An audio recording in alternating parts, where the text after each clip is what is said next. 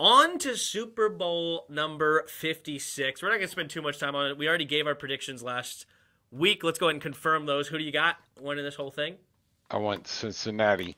But I did tell you that we're going to do a dollar bet for the exact score.